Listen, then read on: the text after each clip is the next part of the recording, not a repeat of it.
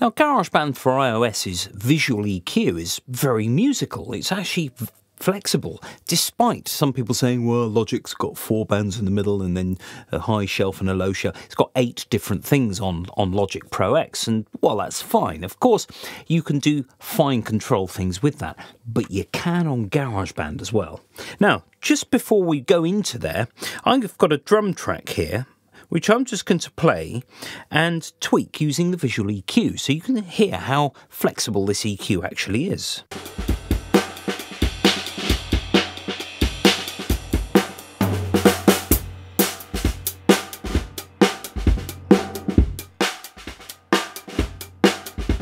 It's massively powerful, and actually it's as powerful as any analog mixing desk. In the olden days, with the analog desks, you had a bass, a mid, maybe 2 mids, which you could sweep the frequencies and treble. So it's not dissimilar to this, really.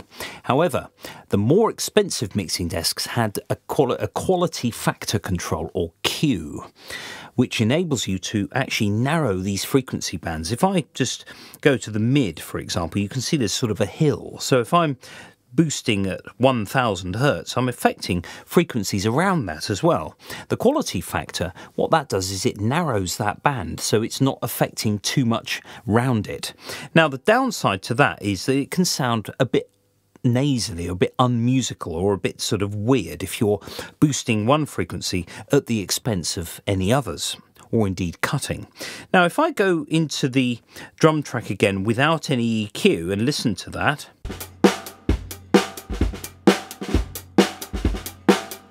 there is a bit of a mid frequency there that I would like to cut. It's kind of deeper into that snare drum. It's that sort of sound. So I'm going to go into Edit, click the green plus, go to Audio Unit Extensions. Now, just as an aside, if you can't see those, you have to go to Settings, find GarageBand in your main settings, and then Enable iOS Effect Plugins. That must happen first. Sometimes it's switched off. Don't know. Mine wasn't, but sometimes it is. It saves a bit of memory. So if we go back into GarageBand, I'm going to go and find my AU Parametric EQ, the 4th one from the bottom. Now, it doesn't open anything up unless you press the little orange icon, and you're met with 3 boring-looking controls. Well, this isn't about pretty pictures. This is about corrective stuff now. So actually, just get stuck into it. Now, the frequency that I want is quite low. I'm guessing it's roughly 800. Doesn't have to be exactly 800, but we can see that there is a 3rd control here. We've got the center frequency and the gain, which means you pick a frequency and then you boost or cut, as in the Visual EQ, but we've got our extra control, the Q control, quality factor, which ranges from 1, which is quite wide, to 20, which is really rather narrow.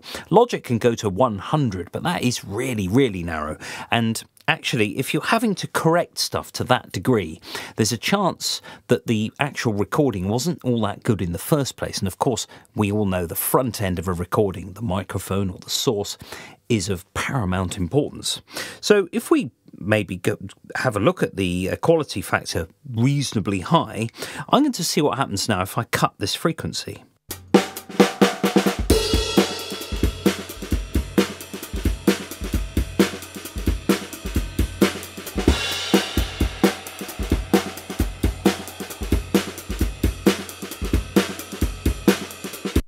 That snare drum is sounding a little bit more present. It's not so bassy, but we can also use it in conjunction with the Visual EQ as well.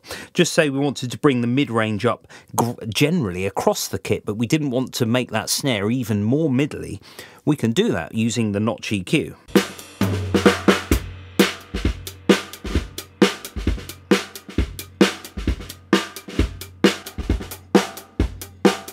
So this is what it was like before. And this is what it's like with. Now, of course, it's all about taste. Somebody might say, well, it doesn't sound very good. Some people might say, oh, that sounds better. It's up to you. However, it's what you want to hear that's important, not what I want to hear. So what you can also do, if you've got 2 frequencies, you can actually add a second one. There we go. Parametric EQ, you can actually add a second thing, a second band. And actually, because there are 4 free bands, essentially now you've got an EQ that's got bass, middle and treble, and you've got 4 other bands in the middle. So basically, you've got Logic Pro X's EQ here. Now, of course, that does take up all of your effect plugins, and you can't put your reverbs and your choruses and your other stuff that you want to put on your phasers and all that. But what you could do is once you've corrected a track, you can then merge it, and then that track appears as an audio version of what you've been working on, and then you can add all the other effects. Now, the beauty, of course, is that if you wanted to go back in and change that drum sound, you can, because it makes a copy of it. So, as with everything Apple on GarageBand, there are massive workarounds, huge possibilities. Really, nothing is impossible with this. Everything is very, very possible.